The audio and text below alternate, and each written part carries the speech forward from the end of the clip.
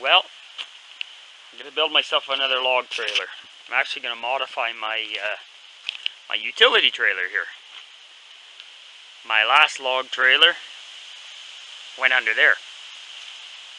I used the frame to build my little sawmill. Now I have this old buzz saw, cordwood saw, whatever you guys want to call it. So I'm just converting my utility trailer into a 4-foot log trailer. Now I got some of this old pipe here. So I just cut in the process of cutting pieces. I cut that piece and I welded it on there. So my pipe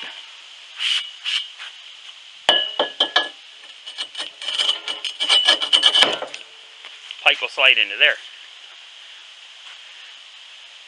I have to cut another one, weld it over there. And it won't interfere with my racks either. I can still put my racks back on later and use it. But that's how she be. Anyway, I'm going to weld another piece on there. First I have to cut a piece and then I'm going to weld it on there. But our store here don't open till 11 o'clock on a Sunday. And it's about 20 to 11. So I'm just going to fiddle around here a little bit and see what I can do. I need gas for the old welder. It's getting low. I don't want to start it and run it because it'll just end up getting water into the fuel. So anyway, I'll add some fuel to that and then I'll start welding another piece on, and then I'll put some air in that tire, sharpen my old chainsaw up, and I might head into the bush today and get myself a load of dry pine. So, well, stick around with you.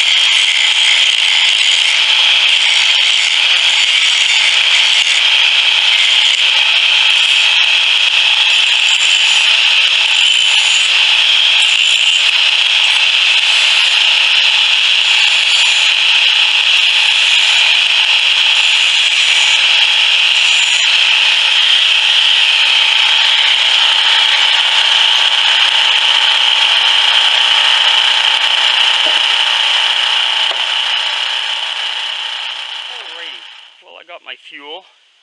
I turn the tractor around and I'm ready to go out welding the other piece on. So I'll find a place to set this big bad camera here and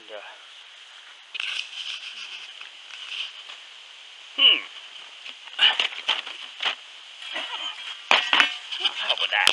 You see that okay?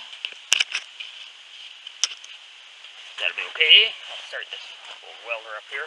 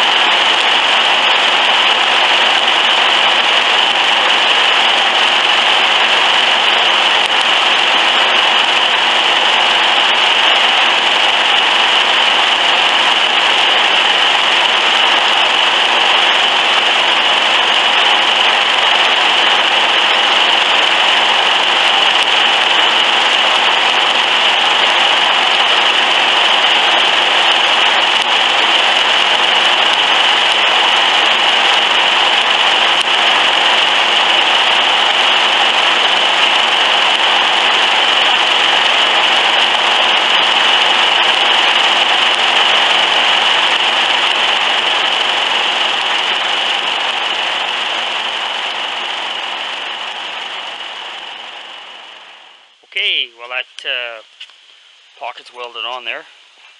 So I'm just going to weld a couple bands around those pipes so they don't slide all the way down, and cut them to length, and I'm good to go. I'll be going to the bush soon. So I got my pickets all cut to the right length here, the proper length. I welded these little guys on here so it can only go down so far. When I drop them in the pickets, bang, they stay there. They're down in about 5 inches. So hopefully they don't bounce out on me. So it's 10 feet long. If I go 4 feet high, 4 feet high by 4 feet wide, that's 3 16-inch blocks to every 4 foot. That's 3 16-inch blocks, yeah, to every 4 foot piece. So 8 feet long by 4 feet high would give me 3 16-inch face cords of firewood. So I'm hoping for 3.5, maybe 3 3/4 of a cord pile on here once I'm done. So I'm just going to trim up the front racks a little bit to make them look a little neater. Someday I will put steel pickets on the front there too, and I can remove these pickets too at the back when I put my side racks on, so it doesn't interfere too much. And maybe later I will build a gate that folds down that just slides into these round pockets at the back for future use.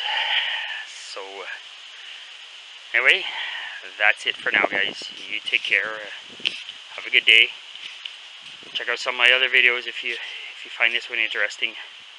And don't forget to subscribe, please. Take care. Bye-bye.